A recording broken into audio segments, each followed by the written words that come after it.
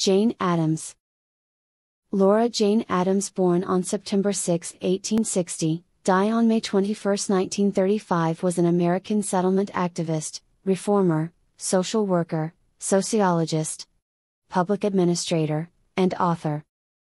She was an important leader in the history of social work and women's suffrage in the United States and advocated for world peace. She co-founded Chicago's Hull House, one of America's most famous settlement houses. In 1910, Addams was awarded an honorary Master of Arts degree from Yale University, becoming the first woman to receive an honorary degree from the school. In 1920, she was a co-founder of the American Civil Liberties Union, ACLU. In 1931, she became the first American woman to be awarded the Nobel Peace Prize, and is recognized as the founder of the social work profession in the United States.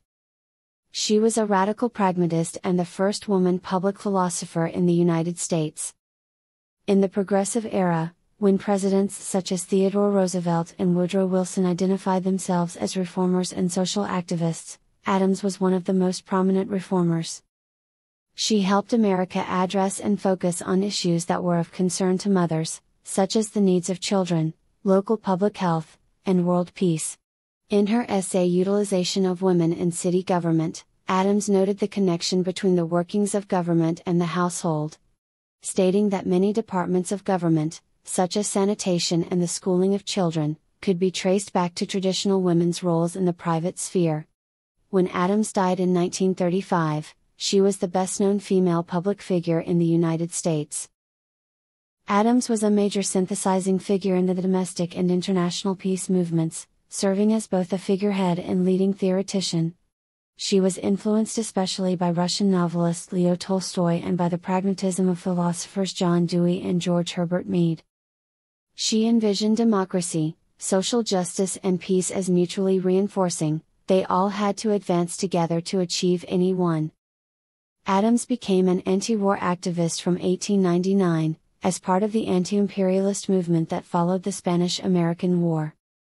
Her book Newer Ideals of Peace 88, 1907, reshaped the peace movement worldwide to include ideals of social justice.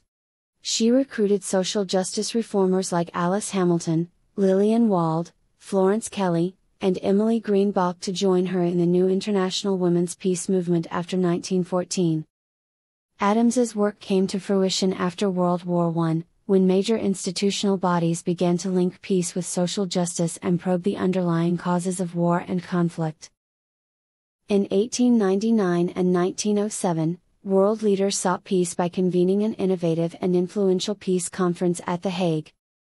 These conferences produced Hague Conventions of 1899 and 1907.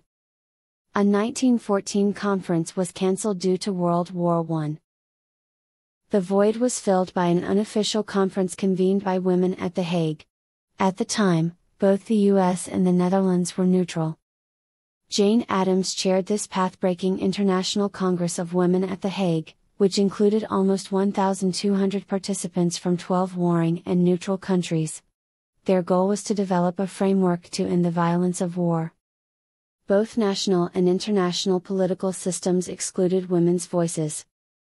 The women delegates argued that the exclusion of women from policy discourse and decisions around war and peace resulted in flawed policy. The delegates adopted a series of resolutions addressing these problems and called for extending the franchise and women's meaningful inclusion in formal international peace processes at war's end. Following the conference, Addams and a congressional delegation traveled throughout Europe meeting with leaders, citizen groups, and wounded soldiers from both sides. Her leadership during the conference and her travels to the capitals of the war-torn regions were cited in nominations for the Nobel Peace Prize. Addams was opposed to U.S. interventionism and expansionism and ultimately was against those who sought American dominance abroad. In 1915, she gave a speech at Carnegie Hall and was booed off stage for opposing U.S. intervention into World War I. Addams damned war as a cataclysm that undermined human kindness, solidarity, and civic friendship, and caused families across the world to struggle. In turn, Her views were denounced by patriotic groups and newspapers during World War I, 1917-18.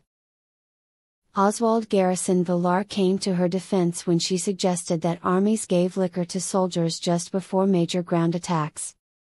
Take the case of Jane Addams for one. With what abuse did not the New York Times cover her, one of the noblest of our women, because she told the simple truth that the Allied troops were often given liquor or drugs before charging across no man's land.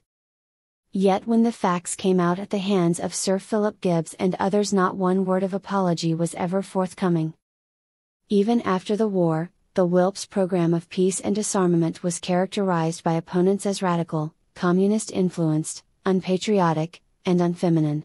Young veterans in the American Legion, supported by some members of the Daughters of the American Revolution, DAR, and the League of Women Voters, were ill-prepared to confront the older, better educated, more financially secure and nationally famous women of the Wilp.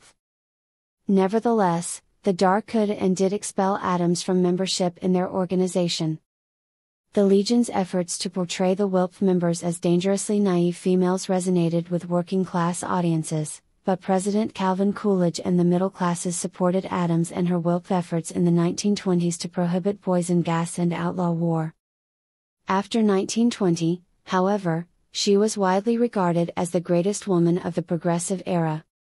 In 1931, the award of the Nobel Peace Prize earned her near unanimous acclaim. Jane Addams was also a philosopher of peace. Peace theorists often distinguish between negative and positive peace. Negative peace deals with the absence of violence or war. Positive peace is more complicated. It deals with the kind of society we aspire to, and can take into account concepts like justice, cooperation, the quality of relationships, freedom, order and harmony. Jane Addams's philosophy of peace is a type of positive peace. Patricia Shields and Joseph Soeters, 2017, have summarized her ideas of peace using the term peace weaving. They use weaving as a metaphor because it denotes connection. Fibers come together to form a cloth, which is both flexible and strong. Further, weaving is an activity in which men and women have historically engaged. Addams's peace weaving is a process which builds the fabric of peace by emphasizing relationships. Peace weaving builds these relationships by working on practical problems, engaging people widely with sympathetic understanding while recognizing that progress is measured by the welfare of the vulnerable. Death. While Addams was often troubled by health problems in her youth and throughout her life, her health began to take a more serious decline after she suffered a heart attack in 1926. She lived for another 9 years before dying on May 21, 1935, at the age of 74, in Chicago, Illinois. Jane Addams is buried at Cedarville Cemetery, Cedarville, Illinois.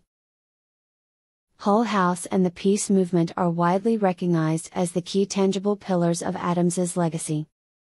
While her life focused on the development of individuals, her ideas continue to influence social, political and economic reform in the United States, as well as internationally.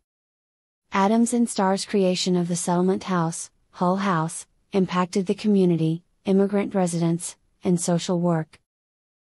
Willard Motley, a resident artist of Hull House, extracting from Addams' central theory on symbolic interactionism, used the neighborhood and its people to write his 1948 bestseller, Knock on Any Door. His novel later became a well-known courtroom film in 1949.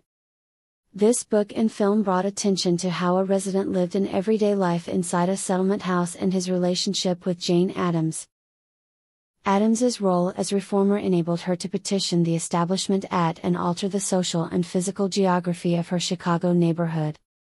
Although contemporary academic sociologists defined her engagement as social work, Addams's efforts differed significantly from activities typically labeled as social work during that time period.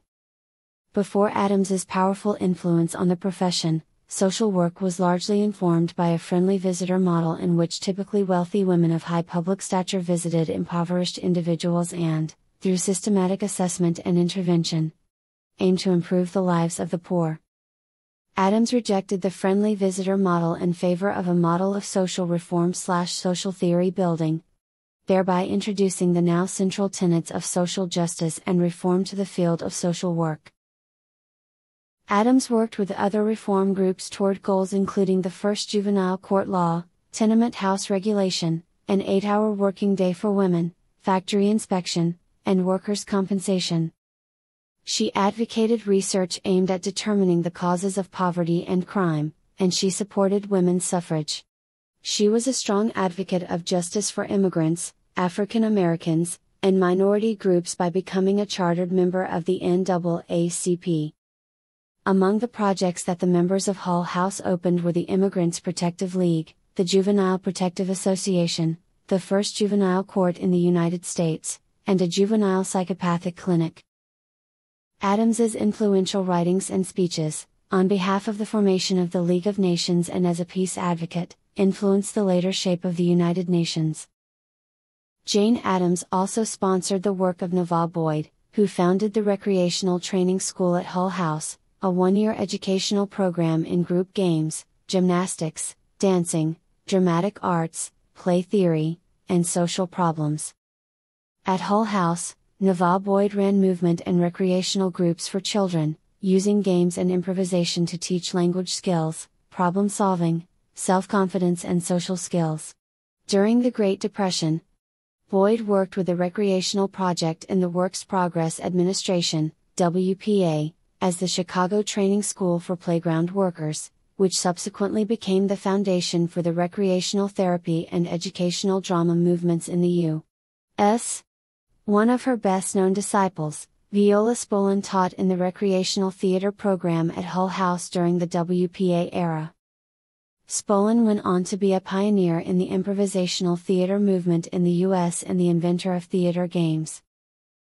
The main legacy left by Jane Addams includes her involvement in the creation of the Hull House, impacting communities and the whole social structure, reaching out to colleges and universities in hopes of bettering the educational system, and passing on her knowledge to others through speeches and books. She paved the way for women by publishing several books and co-winning the Nobel Peace Prize in 1931 with Star. The Addams Neighborhood and Elementary School in Long Beach, California are named for her. Thanks for watching HerStory channel. Don't forget to like the video and subscribe our channel.